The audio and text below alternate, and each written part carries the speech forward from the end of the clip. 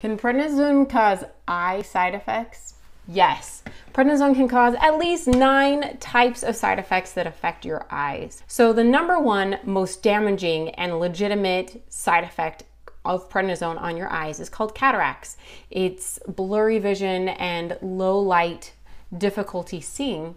And normally cataracts happen only in old people, but this specific type of cataract, eye doctors can see, and it's called a posterior subcapsular cataract. And this is permanent damage.